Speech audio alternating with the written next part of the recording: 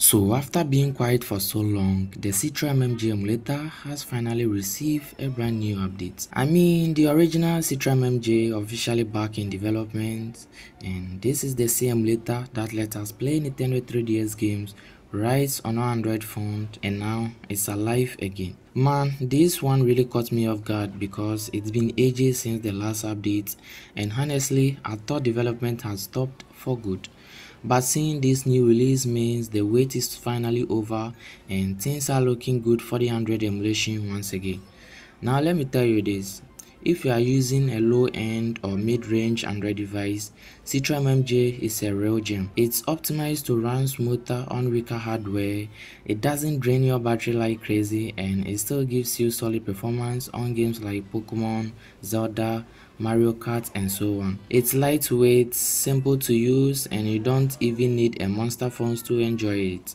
That's why I always say when it comes to 3DS emulations on Android, Citra MMJ is still that emulator that just works. So in this video, I'm quickly going to show you how to download, install and set up the new Citra MMJ update step by step. So by the end of this video, you'll be ready to jump into your favorite games with zero stress.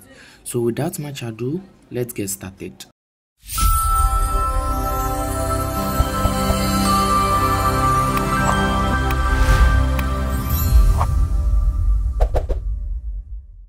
But before we dive in, make sure to drop a like, subscribe and hit that bell so you don't miss future emulators updates like this one. So let's get into the installation process. So we are here for the installation of the Citra MMJ, and there's going to be a download link under this video description. So all what you have to do is just press the link or just access the link, and then it should take you to the GitHub page of the emulator.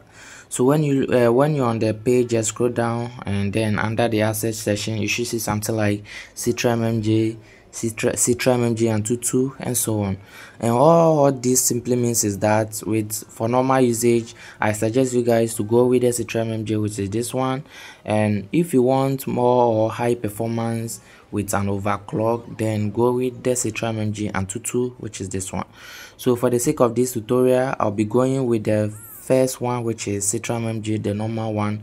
So just press on it and then start downloading. As you can see, I already have the emulator downloaded, so there won't be any need for me to download it again. But as for you, just go ahead and download the emulator. So after you are done downloading the Citra MMJ emulator, you're going to see something like this. So just press on it and then start installing the emulator right away.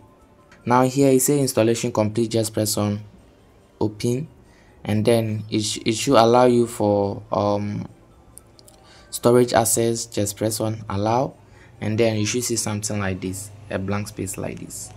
So now when you are here, make sure your green line, this one, is under this folder, which is this one, and then make sure you select this plus thing over here.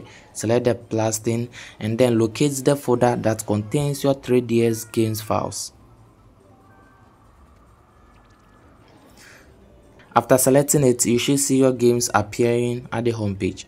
Now press this thing over here, press this settings thing, and then under the internal resolution, which is this one, select it to 3x native, which is 1200 x 720, which is this one, for better quality.